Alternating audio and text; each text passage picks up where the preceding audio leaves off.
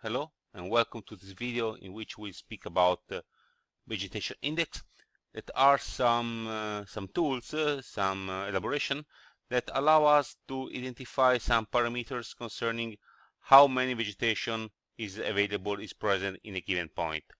Basically, they will deal with the red and near infrared band. It means for Landsat 8 band 5, the near infrared, and band 4, the red. So basically I can use our band in a separated way, as you can download, or you can also create your own RGB image. Let's have a look how it works. From here I click on raster dataset, here create layer multifile.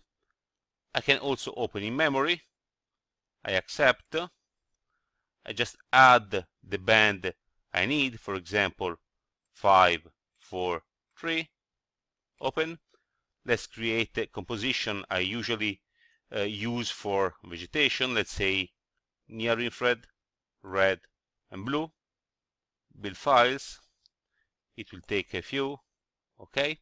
Yes, I want to load. And now it will appear black usually. Here it is. So what I can do, right click, raster properties, then go on enhance, remove edges, clipping tail. Let's remove the 3%, let's say, apply, accept. Here it is. Usually, let's say the dark red means needle leaves, coniferous, while let's say the light red are, let's say, agriculture or broadleaves. So then I can also, let's say, rename to be sure that I remember what it is. Let's say RGB 543.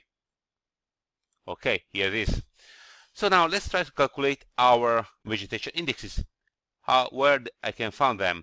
They're in Tools, Geoprocessing, Toolbox, or directly on this icon here. This is its toolbox that will contain a lot of tools. Let's say how many geoalgorithms, around 355. We'll see then later in other also videos. So then the last one you see, it's vegetation indexes. Let's click on it. You see this is the vegetation available, vegetation indexes on the list. Maybe I don't know all of them, so if I don't know, I can click on them, double click. You see there is the eye of information, and here I have a short description on how the parameter works. The most famous is for sure the NDVI, that is normalized difference vegetation index. Is a value that consider as that one the near infrared and the red, as I told before, and basically it is a value that ranges from -1 to +1. So how it works, I select here the red layer that can be or band 4, in this case you see it's only one band because it's grayscale, or I select RGB, in this case it is band 2 because it means it's channel 4. In this case, when I select near infrared, I select always the same image, and in this case is band 1. In case I want the single band, it will be band 4, and here it will be band 5. Remember that usually the band should have the same extension and the same spatial resolution. So do not mix different band from, let's say, different resolution. Usually the output region I keep fit to input layers, but let's say I can also clip the output using the extend from the view or from an existing layer that is a smaller one. For sure you cannot use a larger layer to clip your output file. So then you click or temporary file or just browse and create a new layer. I prefer to save as temporary, and then I will, if I am satisfied of the result, I will save as a new file. So I have already provided the result, otherwise it takes time, because remember that the bigger is the image, the more time it takes. Usually it's not so long, but I've already performed, and you see here it is, the result, and DVI. Let's remove it. And you see it is a grayscale image, and it is a grayscale image, but the lighter one will mean higher vegetation, denser vegetation. So it doesn't give you an idea of which kind of vegetation it is. It just means that there is more vegetation in the lighter part than in the darker part. If I want to see the values, let's see here. You see that here the band is 004, and it means that there is vegetation more than in other parts is -1. So you see this is negative value. Usually where this negative value means a low content in vegetation, while the higher value is high content vegetation. Usually, except if you are, let's say, the tropical forest, the values will never reach 1.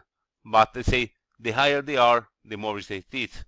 You see, on the contrary, for sure here, the RGB, it's stretched, it's enhanced, so it ranges from 0, it means black, to 255.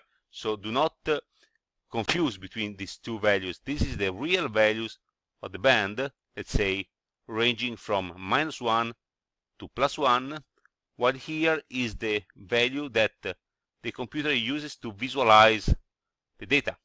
So you see, for example, here it is 006 and 169. You see here, for example, where there is some vegetation, maybe around the coastline, here you have some lighter, and so some density of vegetation that can be reasonable for, let's say, coastal vegetation.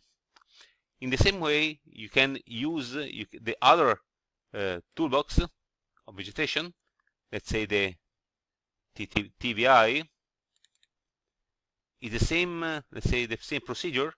You have just, if you want some more information, click the information, and you see always there is the near infrared and the red. It means basically what we have used before, but plus 0.5, and you see there is index is computed according to the following formula, and it's exactly the same. Just to give you an idea of the different result, this is the TVI. Let's move the other one. Here it is. You see, it's always the same procedure, the more or less the same kind of result, that where there is the higher value, it means there is more vegetation, and you see the darker part is with less vegetation. So basically there are different parameters, different formula providing you with different result, but you see there are always grayscale image the result. So you can use, if you have different let's say needs, you see in this case, for example, is quite different, so you can just go and check what is an RBI. But basically all the vegetation index are here, and for all of them, let's say an RBI, you can double click and have the information. You see that it is a normalized ratio vegetation index, and a modification of the ratio vegetation index. So this is the formula, and so remember that all of these vegetation index will provide a grayscale layer.